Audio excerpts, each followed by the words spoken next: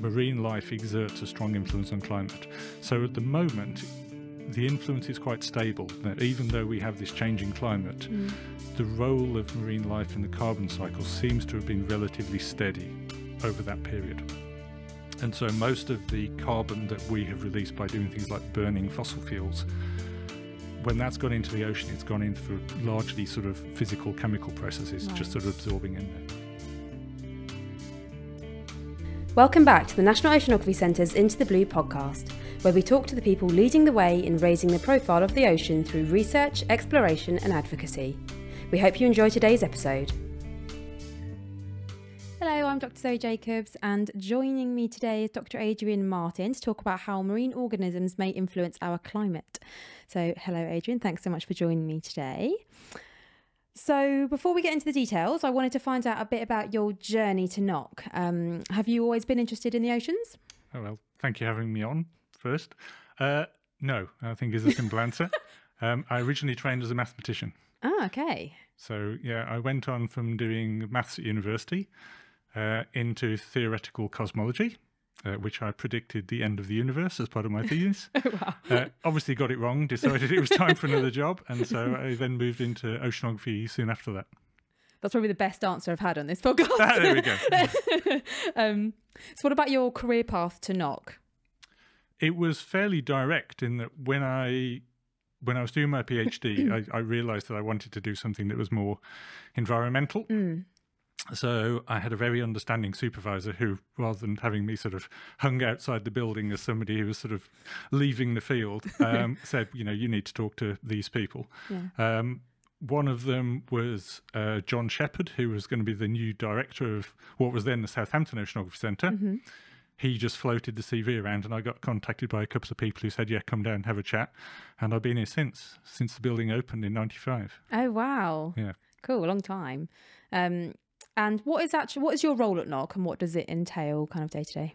So I sit in what's called the Marine Systems Modelling Group, which is the group that tries to capture our understanding of the ocean in computer models. And that allows us to sort of fill in the gaps, to test whether what we think we know is actually robust, and also to make predictions. And so that's what I originally came down to NOC to do, but I've rapidly got sidetracked, so I've done a variety of things since as well. Yeah. As so happens. Yes, it seems to be the norm. Exactly. Yeah. I wanted to start with a big, broad question. Can you explain why the ocean is relevant to our climate? Yes, so I guess it may not necessarily seem obvious. So water is very good at absorbing carbon dioxide. And so we all know this because fizzy drinks, you know, that's exactly how they create them. They just force a load of carbon dioxide into a tin of water, basically. And so having an ocean which occupies 70% of the surface of the Earth underneath the atmosphere means that it absorbs carbon dioxide out of the atmosphere. And so atmospheric carbon dioxide, you know, we think it's high now, and it is, but it would actually be a lot higher if the ocean wasn't taking some of that CO2 out of the atmosphere and absorbing it. And we know that the ocean has 50 times more carbon in it than in the atmosphere. So we know it's a huge reservoir. Wow. And because of that ability to take up carbon dioxide, we know that it has a very important role in terms of climate. Interesting. And what role does marine life play in this? So this is interesting. So this, I think, is some people might think is a bit counterintuitive that you can have things like, you know, tiny plankton or fish influencing climate. Yeah. But it goes to this way in which water can absorb carbon dioxide. So if you have the atmosphere sitting on top of the ocean, you have carbon dioxide in the atmosphere gradually sort of moves into the ocean. The amount of carbon moving into the ocean is determined by how much you've got in the surface ocean. Okay. So if you end up with lots of carbon dioxide in the surface ocean, then it makes it more difficult for more carbon dioxide to come in. I see.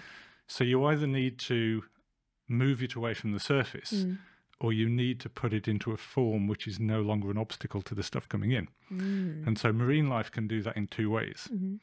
The first one is that if you take carbon dioxide and you turn it into living material, so, you know, humans are 20% carbon, so, you know, we're part of that food chain. If you can do that, it means that you take carbon dioxide out of the water and you store it as organic carbon, and that allows more of the atmospheric carbon dioxide to come in. I see, yeah. The other one is that you can change the chemical properties of seawater. So there's a thing called alkalinity, which I will not try to explain because I probably can't. But it effectively controls how much carbon dioxide can be present in seawater as carbon dioxide. And so there are some marine organisms, we might get onto later, that can change the alkalinity of seawater. And so they can influence how much carbon dioxide can actually get out of the atmosphere into the ocean. Okay, interesting. And I guess so, is all marine life important here, or is it just specific types or certain species even that can contribute? I think it's fair to say that's an open question. Okay. There are clearly some organisms which are more important than others, but in terms of the being able to attribute specific sort of amounts to each organism, it's difficult. And part of that is because, as we know, the marine ecosystem is incredibly complicated and many things are connected. So starting at the bottom, we have phytoplankton, and those are sort of the microscopic plants of the ocean. We know that they convert as much carbon dioxide into new plant material as all of the land plants. So, whether you go to the Amazon or the prairies, what's in the ocean does the same job each year. And so you could argue that those are perhaps the most important because they are the primary route. That's why they're called primary producers. Yeah. Converting that carbon dioxide in seawater into living material, which then stores carbon in a different form. That's interesting. What about bigger species? Bigger species, yes. So, we have sort of quite a lot of interest at the moment in terms of fish, for example, influencing carbon. So one of the ways in which that may happen is in terms of the fish actually moving up and down. That's something we might touch on later. But one more interesting things I've heard recently is that a lot of fish produce carbonate, which is essentially like chalk, inside their gut. And when they release this into the seawater, that actually influences alkalinity. And so it may be that sort of the process of digestion by fish and releasing material itself can influence the ability of seawater to take up carbon dioxide. And so they're not the only organism that does that. So some of those tiny phytoplankton, coccolithophores, it's a long name, but effectively if you walk along the British coast to Dover and you see the White Cliffs, those are just tiny coccolithophores, way back in time that have been compressed. But once again, when they form those little shells to protect themselves, that once again changes alkalinity of seawater. So there are multiple organisms doing multiple things, which means it's so incredibly difficult to understand how it all fits together. I was going to say, that sounds incredibly complex. There must be so much that we just don't know. Yes, absolutely. Absolutely. So we've heard about the Twilight Zone on previous podcast episodes, which is we're talking about that layer beneath the surface. Is that important as well for this? Yeah, I mean, the Twilight Zone is a fantastic place. So as you say, it begins where sunlight runs out, at, somewhere between 100 and 200 meters, down to about 1,000 meters, by which time it is, just pitch black. Yeah. There are so many things that, we do not know about the Twilight Zone. It is, home to the sort of the epic struggle of the ocean, sort of sperm whale versus giant squid, the thing, I think any wildlife cameraman would like to get on film. It's never been filmed. The only reason we know it happens is because we find the beaks of giant squids inside sperm whale stomachs. Oh, wow. So we know it takes place, but nobody's ever seen it, nobody's filmed it. And so if you have two organisms of that size fighting it out in this region, nobody's ever seen it, it gives you an indication of quite how much we do not know. Yeah. And one of the other striking things, which I think you might have mentioned on previous podcasts, is this huge migration of organisms that happens each day. So as the sun goes down, then enormous numbers of fish, little shrimpy things rise to the surface to feed. And they do it at night because they're trying to avoid being eaten. And if it's night, you have less chance. But what happens is they all feed at the surface and then they move down depth at night. And if they then excrete all of that carbon that they've eaten in the surface, then it's effectively, you know, a fast train to the interior. Yeah. So you take all of that carbon that's been eaten in the surface and you move it down to 1,000 meters. So potentially it's actually a very efficient way of getting carbon deep into the ocean, something that's receiving a lot of attention. But obviously you then need to balance it against what happens if you then start to fish those organisms. So recently there's been some discussion about should those organisms that are moving up and down be an active fishery. Ooh. And the reason for that is because there was a study that came out a few years ago now that suggested that they might have, well, we might have considerably underestimated how many of these fish there were. So now we think they may be the most abundant sort of creature with a spine, so a vertebrate, so on Earth. So more more numerous than chickens or rats, whatever you might want, enormous numbers of these things, which obviously draws attention as a potential foodstuff. Yeah. But there's a question if you take those out, do you then risk perturbing what's happening with the carbon system? And so that's sort of one of the areas of active research that's going on at the moment. Yeah, that's fascinating because like I can see the draw towards that as a fishery. Like obviously at the moment, overpopulation, overfishing, trying to help with food security and things like that. But then I guess there's a risk there, isn't there? Overlooking the impacts on the carbon. Cool, that's really interesting. So might it be then that people are looking at marine life to address carbon and to address climate change impacts? Yes, so that is something which has, I guess, emerged over the last few years in a number of different forms. So one of the sort of the main motivators behind it is that we know that marine life exerts a strong influence on climate. So at the moment, the influence is quite stable. Now, even though we have this changing climate, the role of marine life in the carbon cycle seems to have been relatively steady over that period. And so most of the carbon that we have released by doing things like burning fossil fuels, when that's gone into the ocean, it's gone in for largely sort of physical chemical processes, just sort of absorbing in there. But we know if you look back further in time that life in the ocean has influenced climate quite strongly. And people have done experiments where, you know, I say I come from a modelling group. If you do sort of the thought experiment of killing all life in the ocean, we can see that atmospheric carbon dioxide goes up very significantly. So we know that marine life can influence climate. And this has led people to think the other way around, which is that can we actually deliberately perturb the marine system so that they take up some of that carbon dioxide that we accidentally put in the atmosphere? And there are a number of schemes which they call marine carbon dioxide removal, which are precisely that. So one of them is, for example, to put a lot of iron into the ocean, which may seem a bit strange. But the reason for that is they're not going to go and dump sort of old cars and tankers into the ocean.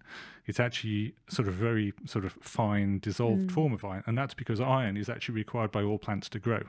And in particular, a lot of plants in the ocean are in short demand of iron. And so one theory is if you just put lots of iron into the ocean, the phytoplankton go bananas, you draw down all of this carbon and everybody is sort of looking at a lower carbon climate. But then you have to think about the consequences.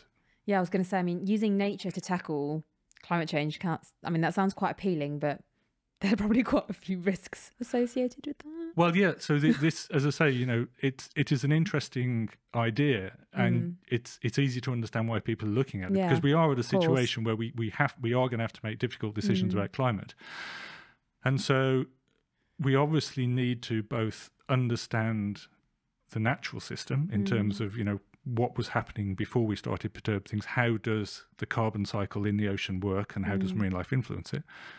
But we also need to understand what happens if we actually try and do that sort of deliberate perturbation. And we're talking planetary scale perturbations. This isn't just sort of dump a few things into your local dock. This is trying to do things at the scale of oceans. Yes. But, you know, it's a situation that we put ourselves in because of climate change. You know, these are questions we need to pose. And so you know, there are now some quite large projects spinning up to look at this question. First of all, are these approaches likely to work? Yeah. You know, because there's a question about how long, if you persuade the marine life to take up more carbon, how long does it stay in the ocean? Because if they die and the carbon dioxide is released within a few years, then you've not bought yourself much time. You need it to stay there for hundreds of years. And then there's the other side of it, was what do you do to the rest of the ecosystem if you intervene? Do you change the food web? Do you change the amount of food going to fish? Do you change fisheries, for example, that people may be dependent on? So you have all of these linked aspects, which I think we're only really starting to get a sort of a handle on. Still early days. Yeah, so that, I mean, there must be so many questions still that that we have in order to make these decisions. Yes. I mean, talking about the kind of short versus long-term kind of impacts, and just thinking about all the kind of complex differences in the food web, and then just thinking about geographically as well. If stocks are moving around, that could get a bit complicated. And one of the other interesting things is that because of the scale you have to do it, you're now talking about having to do things in international waters. So exactly. You know, you need agreement across numbers of countries in order to allow you to do that. And that, you know, that immediately becomes a much more difficult thing to organise. Yeah, absolutely. So thinking about the next kind of 5 years or so, how do you see our knowledge of marine life's role in the climate system developing? Are there any notable projects working on this? I mean, you just alluded to that. Maybe there are. Maybe that you can tell us about? Yeah, so I think the next few years are going to be very important. And I think that's partly because we have running in parallel this societal need really to deal with climate change. And I think that means that there's going to be a lot of attention on mechanisms by which we can reduce that, and as a result on these marine carbon dioxide removal techniques. And so I think as part of that, it's very important that we improve our understanding of the natural system.